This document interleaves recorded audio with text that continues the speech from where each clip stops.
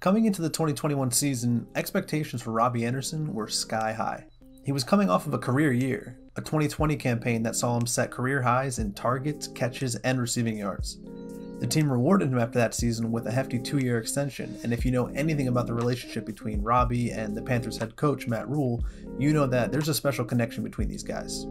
Rhule coached Robby in college at Temple University, and when there were issues with Robby being unable to get reinstated to the program after an academic suspension, Rhule fought for an entire year with the administration to have the university literally change their rules in order to allow Robby back onto the team. When Robby became a free agent after the 2019 season, Rhule wasted no time in recruiting him to the Panthers and immediately made him a focal point of the offense. And if the resulting breakout season wasn't enough, the Panthers went and signed Sam Darnold in the offseason, reuniting the young quarterback with a guy who he himself described as his favorite wide receiver he'd ever played with. So fantasy managers had a lot to be excited about, but the start to 2021 has been a complete disappointment. The frustration has boiled over with fantasy managers, Panthers fans, and even Robby himself. However, there are a ton of signs pointing to Robby being able to turn this around, and in a sense, that turnaround has already started. In my opinion, Robby was one of the top waiver pickups in leagues where he was available this past week, and he's somebody that you should definitely be looking to buy now if you don't already have him on your squad.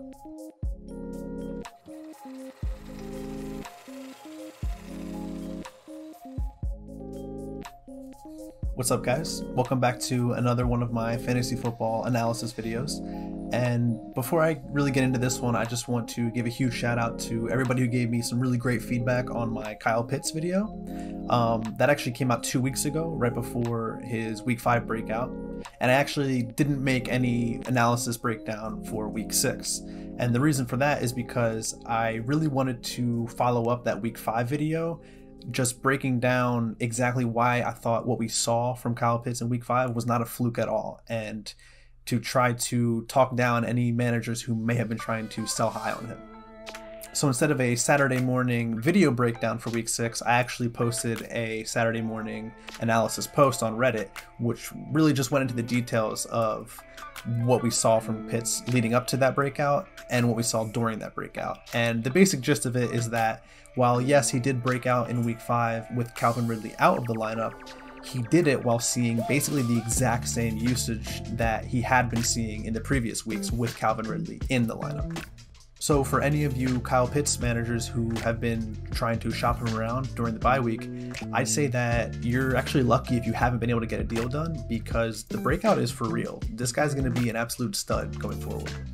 But with that being said, we're here to talk about Robby Anderson. So let's get right into the game film. Wait, before we do that, I actually want to talk a little bit about Robby's role on the Panthers in 2020, his role to start this season, and why I think there's a bunch of signs pointing to Robby being able to really turn this thing around.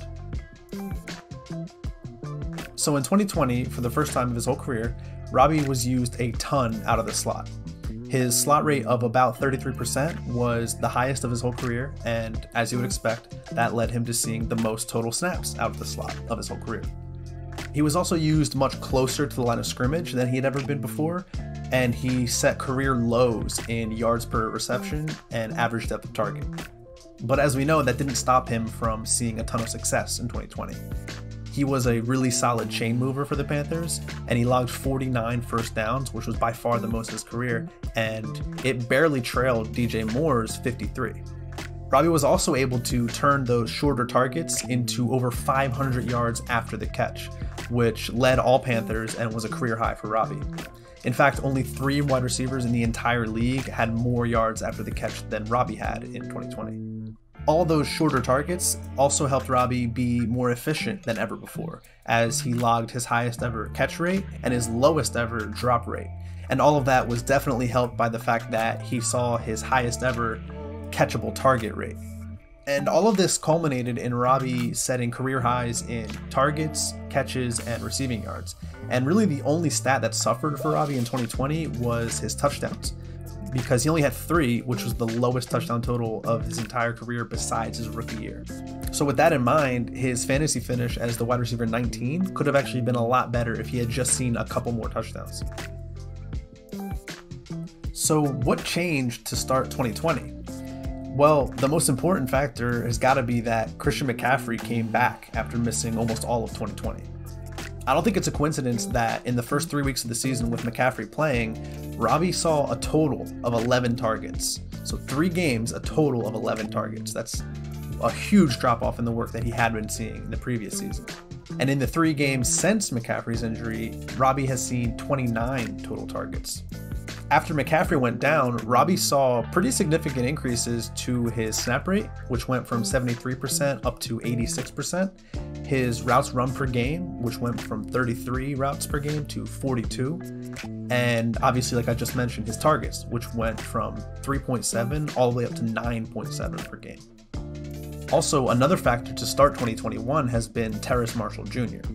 Terrace is a rookie receiver who was taken in the 2nd round of the draft, and he's basically taken over most of the slot duties for the Panthers so far. He's run more routes than Robby has out of the slot in 4 out of the 5 full games he's played, and Terrace has maintained a 65% slot rate in those games, which is about double the 33% slot rate that Robby has in those games.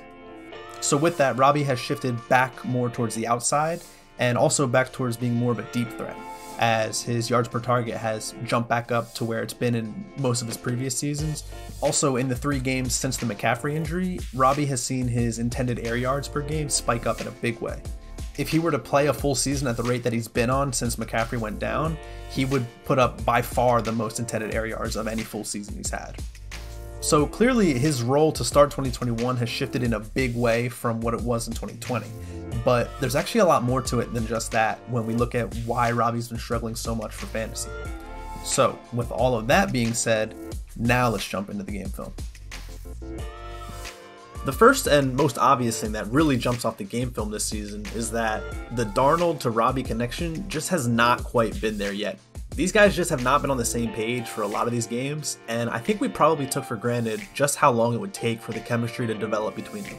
Sure, they spent 2 seasons together with the Jets, but with a full season apart, plus both guys essentially having to learn a new offense, Darnold literally learning a new offense, and Robby learning a new role on this Panthers offense, there was just bound to be some bumps on the road. Things have definitely picked up a bit in the past few games, but to start the season, it was not looking smooth at all. There's been times where it looks like Robby ran a completely different route than Darnold was expecting. There's been issues with the timing of certain routes, and there's been a ton of forced throws that have led to interceptions and near interceptions.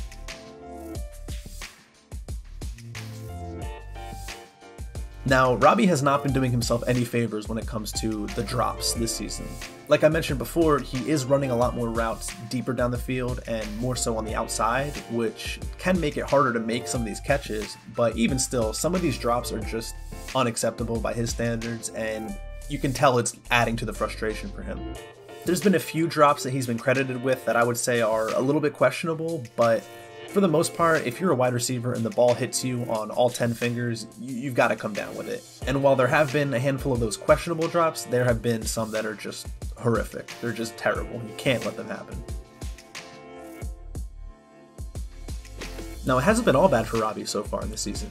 The Panthers have made it a point to try to get him some manufactured touches by sending him in jet motion before the play and either allowing that motion to flow right into his routes, or they'll sometimes have him bubble out and catch a wide receiver screen.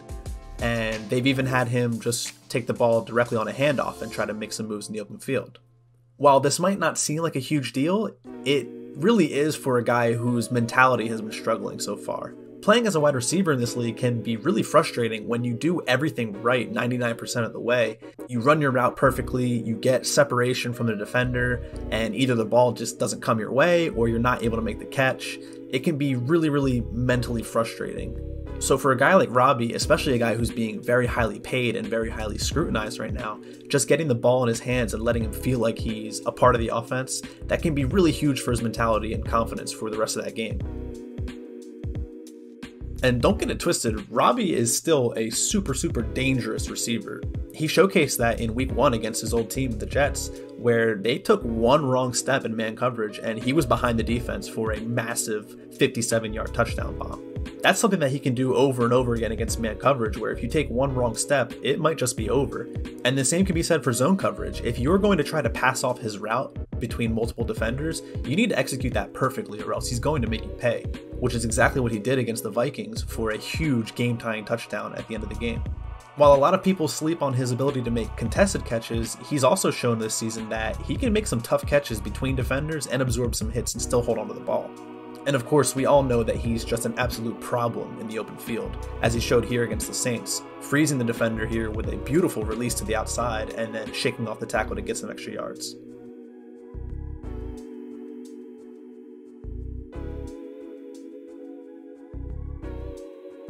And while Robby has had limited success, he's been so close to having a ton more success. It seems like every single game he's had a couple plays that have just barely gone the wrong way, and if he had been able to haul those in, we would be looking at his fantasy stock completely differently right now.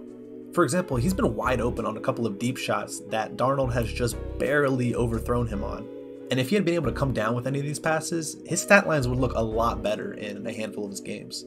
There have been a few that really weren't on Darnold. They were just hard to make catches that Robby wasn't able to come down with. And there was one that was just tragic against the Eagles where everything went perfectly, but the Eagles defender just made an amazing play to recover and get his hand in the way. But like I said, watching through his game film, it seemed like every single game there was at least one play where a huge play could have happened, but it just barely didn't. Like, look at this play against the Saints, where if he is able to just stay on his feet here, or if the defender isn't able to grab that tiny bit of his pants that he grabs, Robby's taking this one to the house.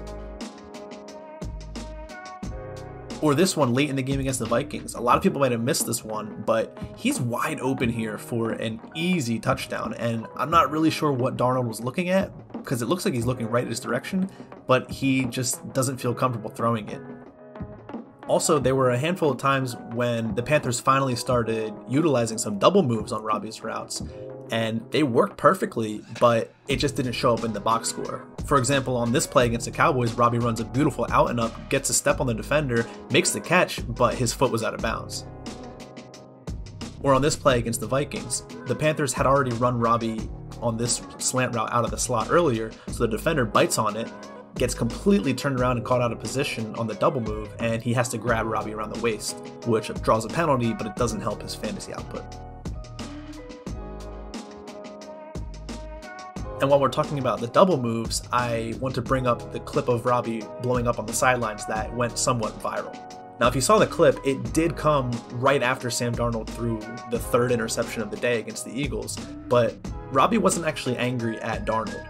When he was asked about it following the game, he explained that he was actually frustrated with the coaching staff who had been ignoring his requests to run some double moves on the defenders who had been sitting on his routes. Well, I mean, on that particular play and that defender, I mean, throughout the game, he was sitting on multiple routes. So that's why I was trying to communicate to them, you know, let's scheme off that. And I felt we could capitalize. So I know my capabilities, I understand coverages, I understand football. So people could take it how they want. Everybody's entitled to their opinions, but it's just more so a situation with me, you know, being a veteran player and kind of knowing like what I can do to help the team is from a team aspect of me wanting to make plays for the team and help the team. So I think that that's a good thing. So the world can see I actually care, because, you know, a lot of times people get extensions and get money and they just step back and collect their check. That's not the case with me, you know what I'm saying? Like, I'm here to be great, and my mindset is still like I got a lot to prove and I want to win. So I just feel like I would hope that that's how my teammates view it. I'm pretty sure they do, because they understand me as a player, you know what I'm saying? So what is Robby's outlook moving forward? Well, factoring in McCaffrey's health, we know that McCaffrey just went on the IR after missing 3 weeks while not being on the IR. Now that suggests, well, pretty much confirms that the hamstring injury is a lot worse than the Panthers originally thought, or else he would have been on the IR right away. Hamstrings, we know they're just really fluky, really hard to get a grip on how they're going to affect a player going forward. So you can't feel too confident that we're going to see a ton of McCaffrey in 2021. And even when he does come back, which by the way, at the earliest would be week 9, but even if he does come back, we have no idea what kind of workload they're going to give him to try to keep him healthy. Regardless, we know he's going to be out for at least the next 2 games, which leaves the door open for Robby to continue seeing the level of usage he's been getting in a couple of really good matchups. Now, while Terrace is on the field, he's going to be the primary slot guy for the Panthers. But while we're talking about Terrace, it's important to mention that he's probably going to miss some time too. He was forced out of week 6 with a concussion, and as of me recording this right now, he hasn't even practiced one time yet since then, so he's most likely going to be missing week 7 at least. So looking at week 7, Robby's about to ball out against the Giants. That defense has really struggled this season. They've given up the 4th most fantasy points to wide receivers. And with how banged up their offense is, I just don't see them being able to sustain long drives and keep that defense off the field. I expect Robby to continue seeing the usage that he's been getting recently, and if that's the case, I think he's just going to torch his defense. Now, looking ahead to week 8, it's a similar story as the Panthers travel to the Dome in Atlanta. McCaffrey's going to be out again. Terrace may or may not, but honestly, the matchup is so good that I think he's going to ball out regardless. I probably don't have to tell you how bad Atlanta's passing defense is, but I will anyway.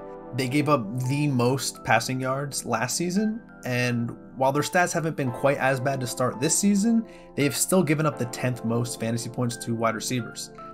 Now that's actually kind of insane when you consider that they've barely been thrown on. They've actually seen the 5th fewest targets to wide receivers against them. So 10th most fantasy points allowed on the 5th fewest targets. And those are targets coming from quarterbacks like Jalen Hurts, Taylor Heinicke, Daniel Jones, and Zach Wilson. So basically what I'm trying to say is this Falcons passing defense is still bottom of the barrel, and I think Robby is going to torch them regardless of whether Terrace is back taking some slot work. So Robby's immediate outlook is actually pretty strong, and as hard as it might be to swallow, he's actually a really good start in the bipocalypse weeks that we're in right now, especially considering how many players are also injured at the moment. So if you have Robby, you actually should feel pretty good about starting him right now, and if you don't, I would 100% be trying to get him right now before his trade value shoots up. In terms of the rest of the season, like week 9 and beyond, I definitely don't think it's a bad idea to try to sell high on Robby after week 8, but I don't think that it's something you have to do because his value is just going to fall off a cliff. Remember, we just have no idea how much we're going to see of McCaffrey for the rest of 2021. And even if he comes off the IR and plays every single game, that doesn't necessarily mean that Robby's usage is going to tank. With McCaffrey out, the Panthers were giving about 24 total opportunities to the running backs per game.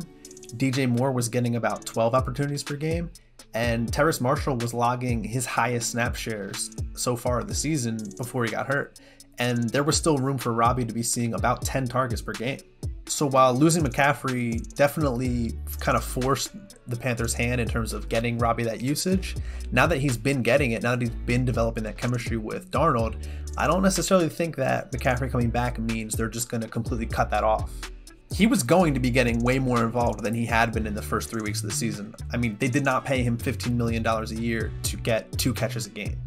Now, if Robby puts up back-to-back huge games in weeks 7 and 8, and we have a track record of over a month of him getting around double-digit targets and having success, yeah, it's probably a good idea to try to capitalize on that in a trade, especially if you're not confident that he can keep that up. But I also don't think he ever goes back to looking like he did in weeks 1 through 3, so you shouldn't feel like you have to move him before he turns back into a pumpkin.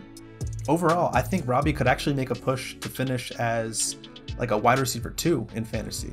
So the fact that you can get him for super cheap and even for free in some leagues, that makes him my favorite buy low candidate right now. Alright guys, that's going to do it for this video. As always, stay tuned for my Tuesday morning waiver pickups list. It'll be posted on Reddit. If you're subscribed to my YouTube channel, you already know that from Sunday night through Tuesday morning, you start seeing all these videos start popping up, all of my every play videos. I group those together into a playlist each week in terms of the waiver pickups, but if you want a little bit more of a detailed explanation about why I like those guys that week and what kind of fab you should be looking to put on them, what kind of order I list them in terms of my priorities, go check out the post. And as far as the analysis videos go, you can look forward to another one every single Saturday for the rest of the season. So, socials, like, subscribe, all of it. Later.